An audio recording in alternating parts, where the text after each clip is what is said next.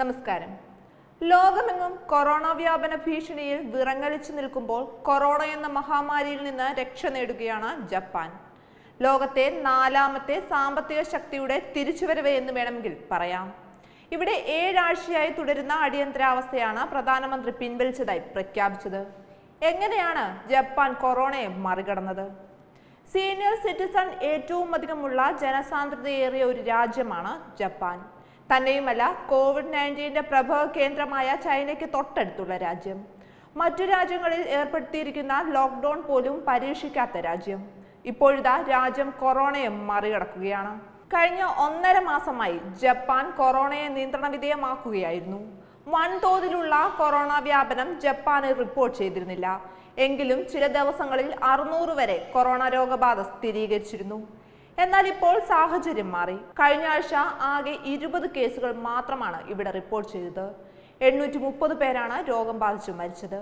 മറ്റു വൻ ശക്തികളുമായി താരതമ്യം ചെയ്യുമ്പോൾ ഇത് വളരെ കുറവാണ്. എന്നാൽ പോലും അതിനെ അതിജീവിച്ച രാജ്യത്തിന് ലോക രാജ്യങ്ങൾ വലിയ കയ്യടിയാണ് നൽകുന്നത്. തുടക്കത്തിൽ ജനുവരിയിൽ മാത്രം ചൈനയിൽ നിന്ന് ജപ്പാനിലെത്തിയത് 9,25,000 പേരാണ്. ഫെബ്രുവരിയിൽ 89,000 പേരും. സ്വാഭാവികമായും പ്രതീക്ഷിക്കുക കോവിഡ്-19 ജപ്പാനെ പിടിച്ചുലയ്ക്കുമെന്നതാണ്. എന്നാൽ സംഭവിച്ചത് മറ്റൊന്നായിരുന്നു. വളരെ കുറച്ചു കേസുകൾ മാത്രമാണ് ജപ്പാനിൽ നിന്ന് റിപ്പോർട്ട് ചെയ്യപ്പെട്ടത്.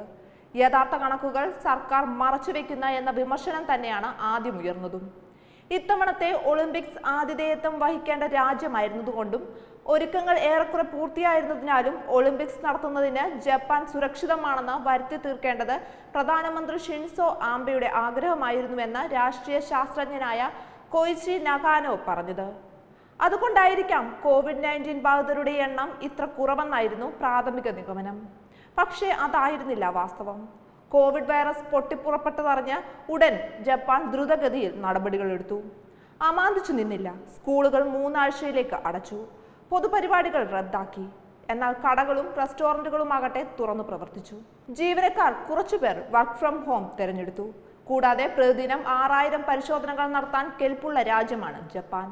എന്നിട്ടുകൂടി അതിഗുരുതരമായ ലക്ഷണങ്ങളുള്ളവരുടെ സ്രവ പരിശോധന മാത്രമായിരുന്നു ജപ്പാനിൽ നടത്തിയിരുന്നത്. നിർബന്ധിത ലോക്ക്ഡൌൺ പോലുള്ള പ്രഖ്യാപനം ജപ്പാനിലെ ഭരണഘടനയ്ക്ക് വിരുദ്ധമാണ്.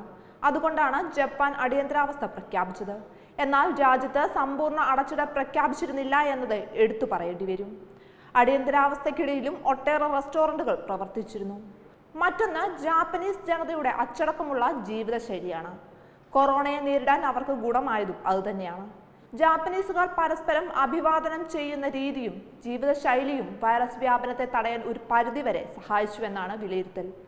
കൈ കഴുകുക, അണുനാശിനി ലായനി ഉപയോഗിച്ച് കവിൾ കൊള്ളുക, മാസ്ക് ധരിക്കുക എന്നിവ ജാപ്പനീസ് ജനതയുടെ നിത്യജീവിതത്തിന്റെ ഭാഗമാണ്.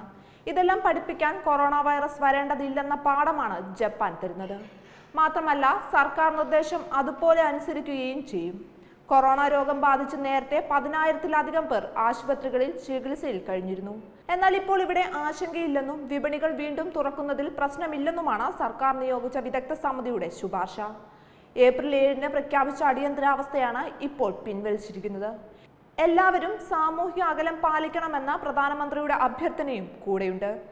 ലോകം ഇനിയും ചർച്ച ചെയ്യട്ടെ. ജപ്പാൻ പ്രധാനമന്ത്രി ഷിൻസോ ആബെ പറഞ്ഞതുപോലെ ജപ്പാൻ മോഡൽ ലോകത്തിന് മാതൃകയാകട്ടെ.